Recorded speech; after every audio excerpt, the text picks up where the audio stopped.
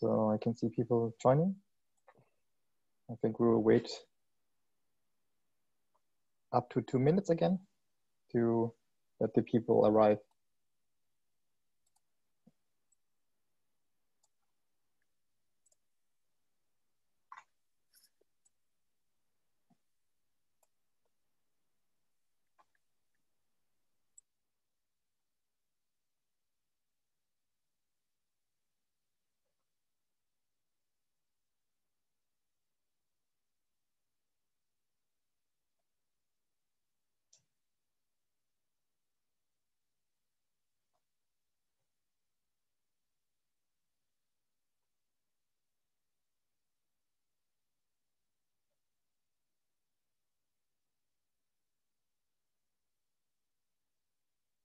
One more minute, then we will start.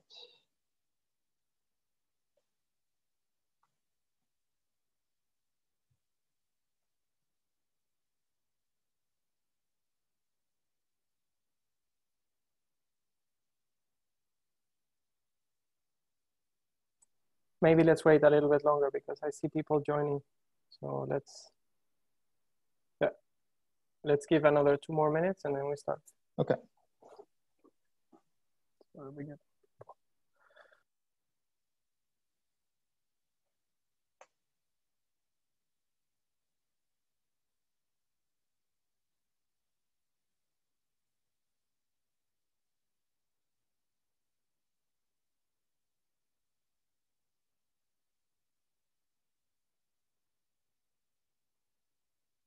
1 more minute.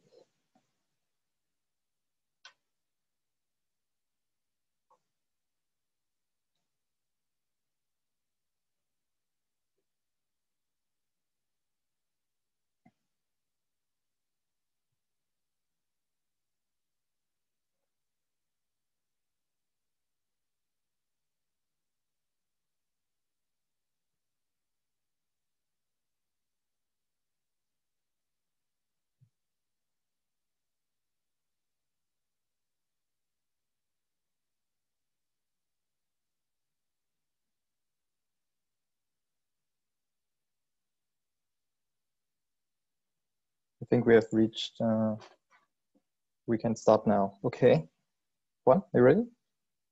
Then we will start now. Hello, everyone. Welcome back to the second day of the user conference and our second session today. My name is Anvu, and I'm here to present our next speaker and my colleague here in Frankfurt, Mr. Juan Marcano. For those who haven't seen his presentation before. And I will shortly show a slide. So this is my colleague, Mr. Juan Marcano. He is our own JMAG expert at PowerSys. Today he will present how to create a geometry template in JMAG using Python scripting. Please welcome Mr. Juan Marcano. Juan, can you share your screen? So hello, everybody. Thanks again for attending to this second speaking today for me. Today we'll be talking about creating a geometric template in JMAG using Python scripting. My name is Juan Marcano. And for those who didn't attend to the first speaking, I am based also in Frankfurt here with my colleague Anvu. And this is today a live demonstration of a feature that is probably not very well known for everybody that use JMAG very well. So I'd like to share my screen.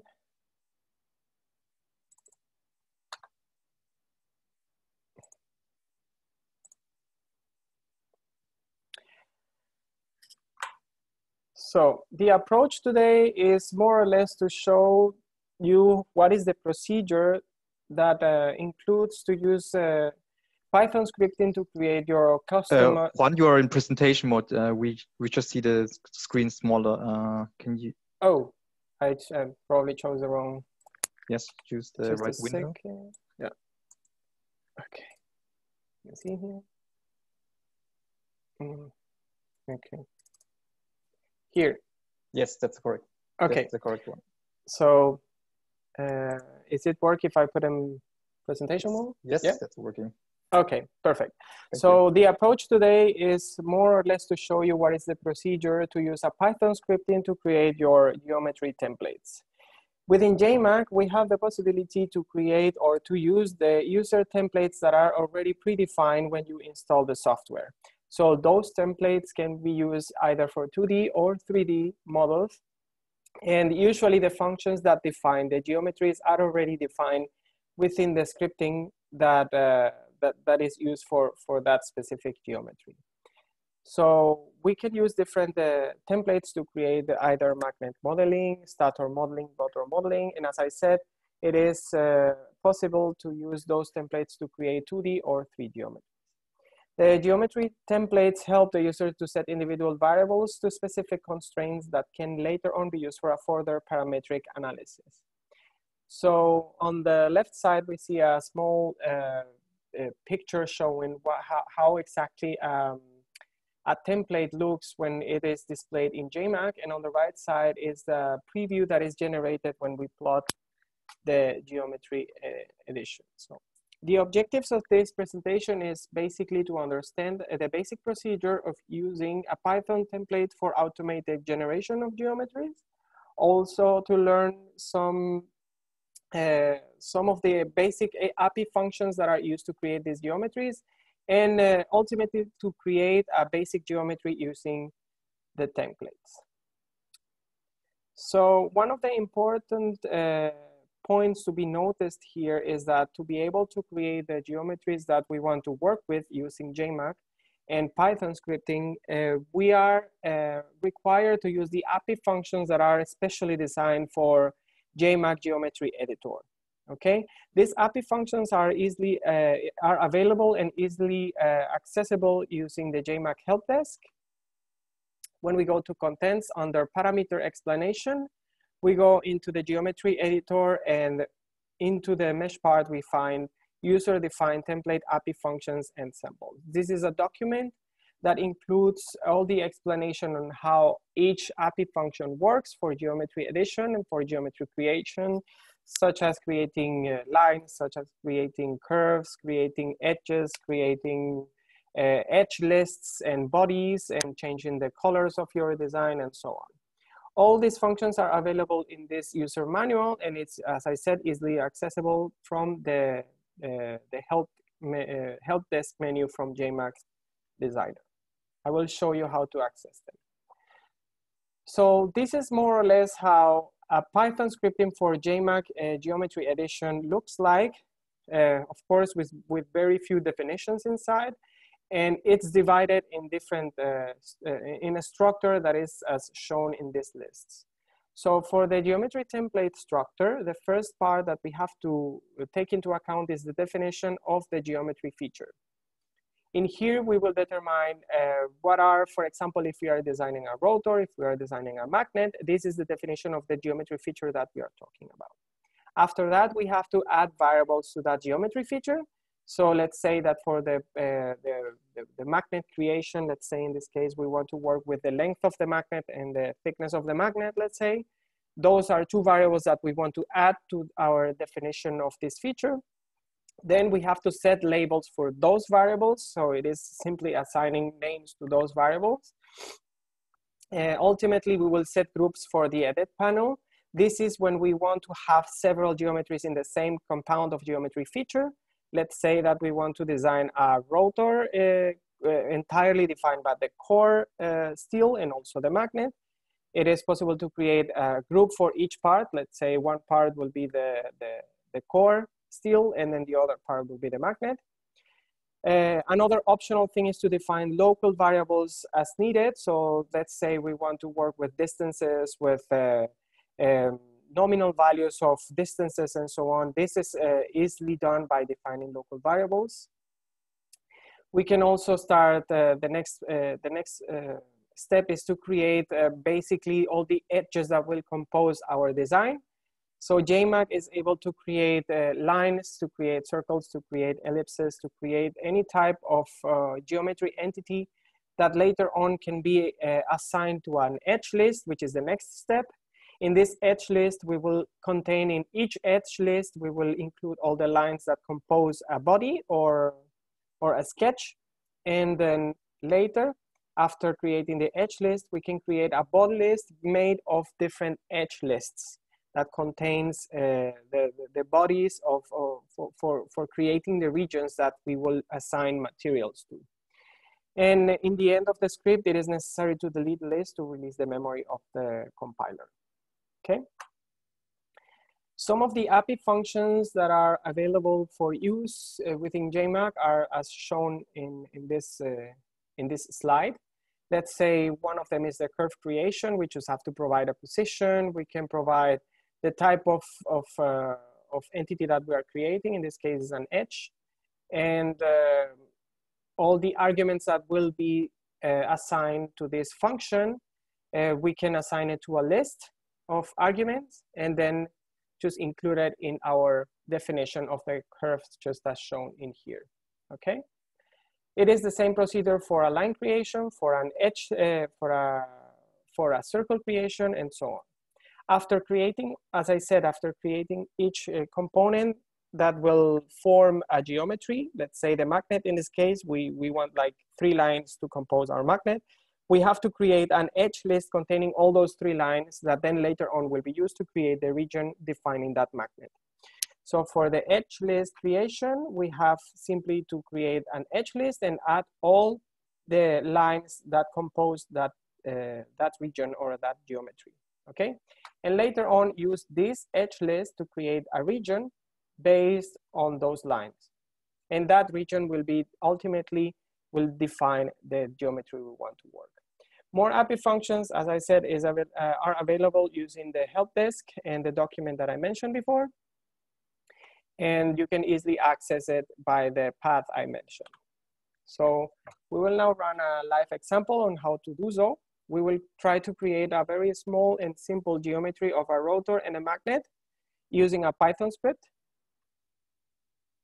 For that, we go and refer directly to JMAG. As I said before, when we create a model, let's simply save this. Documents.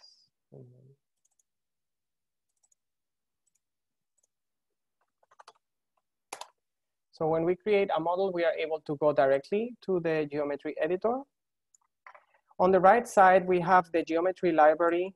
Basically, all these elements that we see in the geometry library are predefined templates that you can use by just dragging and dropping. So let's assume that I want to work with a 2D model of the rotor, and then we say a permanent magnet, and just dragging and dropping. We are able to see on the left side in the model manager, we are able to see how this template works. So here is the definition of the variables that we want, and we have basically the conditions that will govern the creation of this geometry, okay? We are not able to edit this scripting here. However, we are able to import our own templates and use them as we want, okay? The template generally should be able to modify the geometry by simply changing the values on the variables setting tool tab from the left side. So let's say if we want to change here the, let's say the magnet thickness from 4.5 to 5, it should be changed automatically. And that is how a template should work. Of course, the process of creating a template sometimes can be very complex, because the idea is that we have to understand, first of all, how the geometry works and what parameters we want to parameterize. In this case, we have here DMAG, TMAG, for example, or WMAG. Those values are values that are manually set, and that later on can be used for the definition of a case, for the definition of, let's say, a parametric study, and so on. Okay? So let's assume that we want to create a geometry based on this. So by importing or creating our own geometry templates, we only have to create a sketch, a 2D sketch, sorry, not this one. we insert a 2D sketch. And from the 2D sketch, we will add a template feature, and we go to user-defined region template. As you can see, when we use the geometry template or the region template, there's nothing displayed here, and there are no regions that are created. This is because we have not loaded anything to the Python scripting. So when we click in edit script, the user-defined template is, scripting editor is open, and here we are able to either write ourselves the code that will define our geometry, or we can use a simple or an already generated Python script containing all the functions that will describe the geometry we want to create. We have to also, again, clarify that the functions to define this geometry have to be the ones described in the API functions. And those ones, you can just show them from here. We go to contents, we go parameter explanation. Oh, sorry. We go here.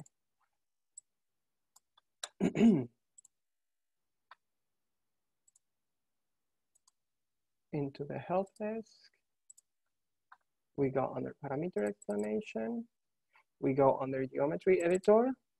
And here we see the user-defined API template functions. This is a PDF file that you can download. You can also dig in a little bit here. And then here, all the functions are described to obtain values, to copy, to delete, and then also to create 2D geometries or 3D geometries. In this case, we can go to 2D geometries, and we see here how to create, for example, a line, how to create an arc based on a radius and a start radius and an arc center.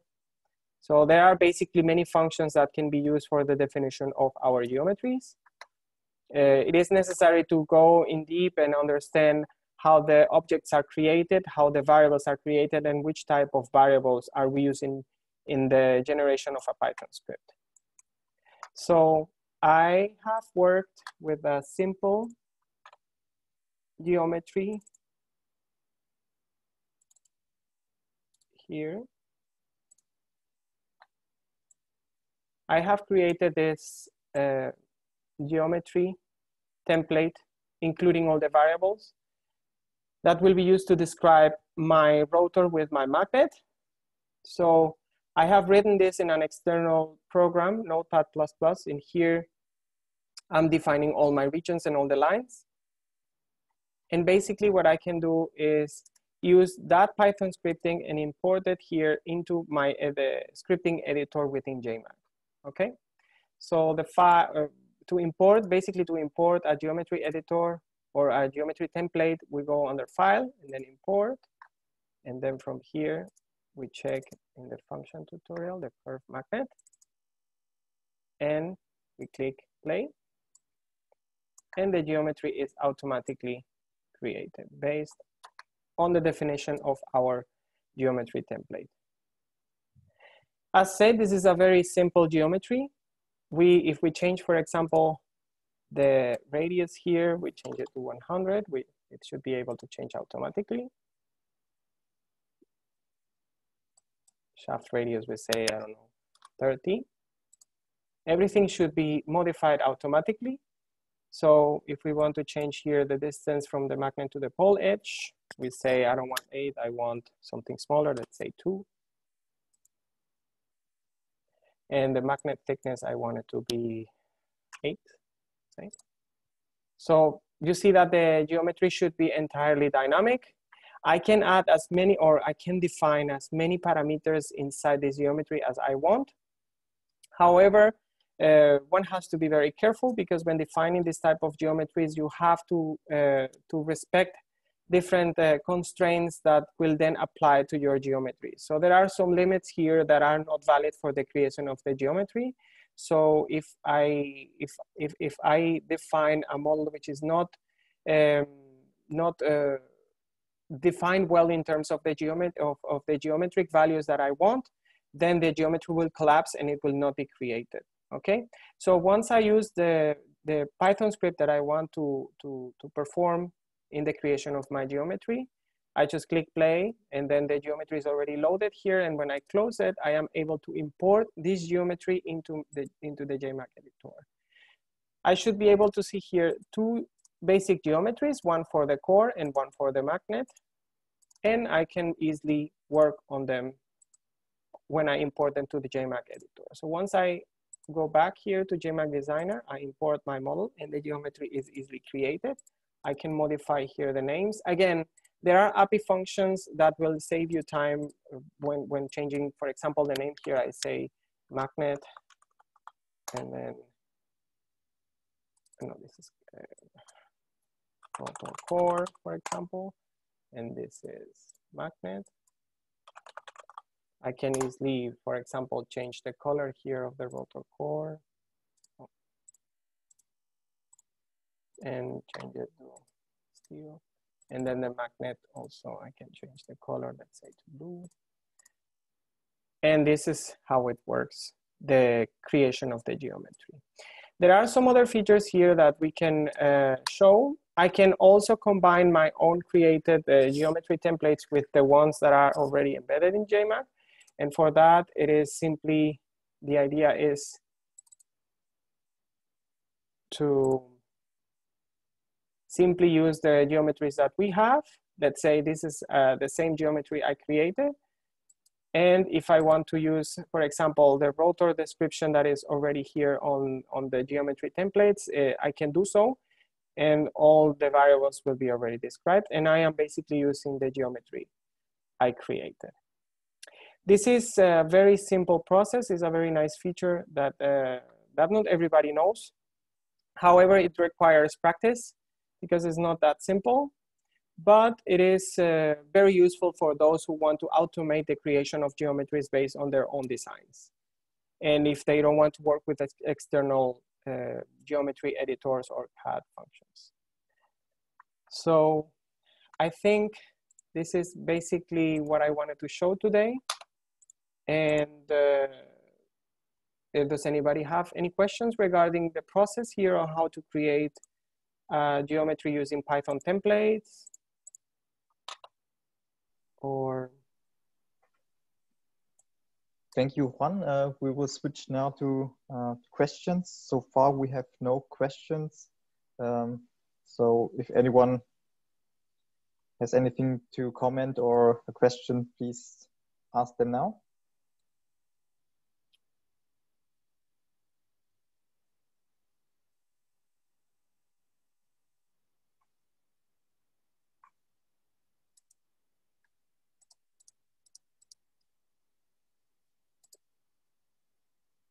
Seems everything is clear and no one has a question. In any case, if anybody has any question later on, the questions can be done after the session, and we can go back to you with the answers if you have any query regarding this feature from JMAG. Okay. Okay. So I think that was it. And I would like to thank everybody for attending to this presentation. And I encourage you to follow the next presentations that will take place at 3 p.m. Yeah, I can show the schedule. Yeah.